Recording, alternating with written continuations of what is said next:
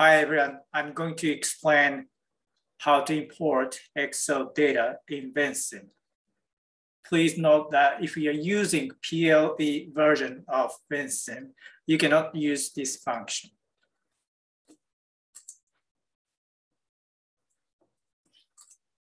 So there are two ways to use this function. First is to use Excel data as a replacement for an auxiliary or constant variable.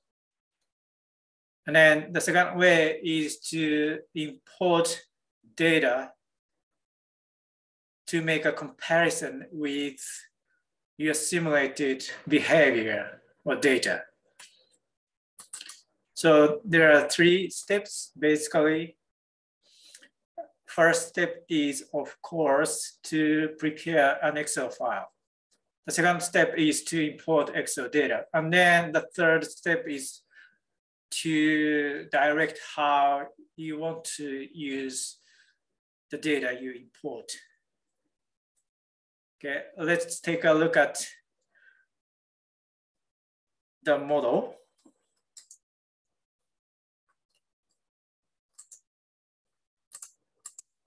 The model is quite simple. So it's just one variable, let's say ABC. And here, as you can see, it's just a constant variable, 0.5, always 0.5. Okay, so, and this is a model, quite simple. And then let's take a look at the Excel file we are going to import.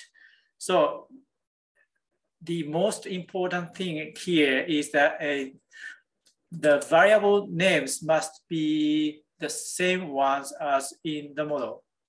Here, since we have just one variable to import ABC, I put ABC, the same name. And also, it's easy for us to use time.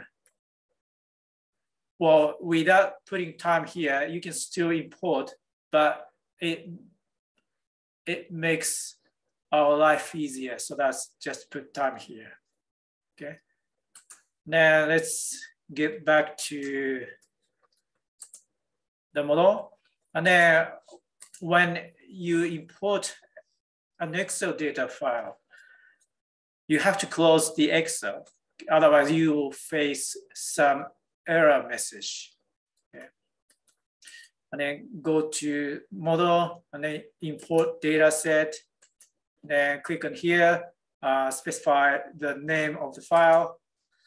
And then here you have these settings. Well, if you take a look at, closely take a look at these, so that's not something complicated. So what's the range here? And then time runs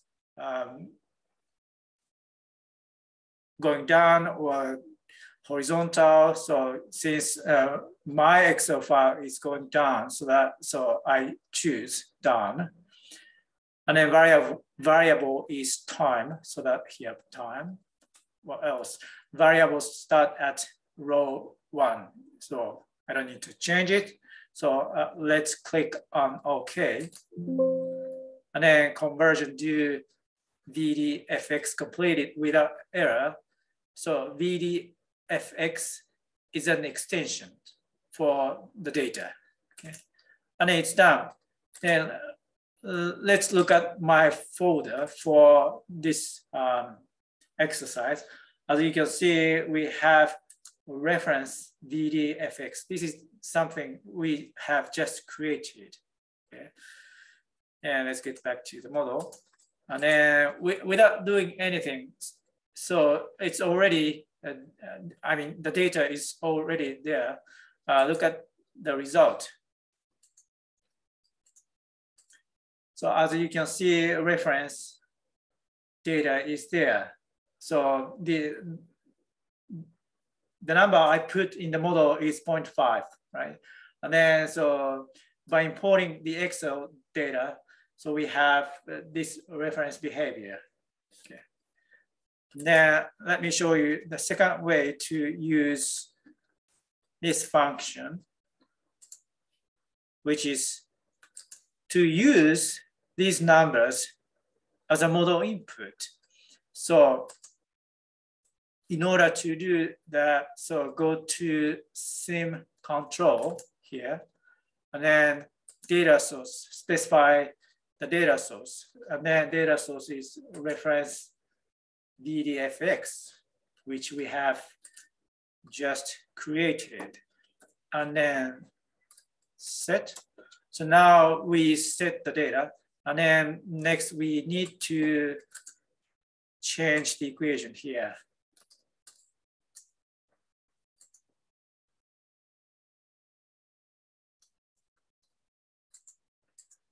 So what we need to change is type. Type is data, and then subtype is normal, and then row.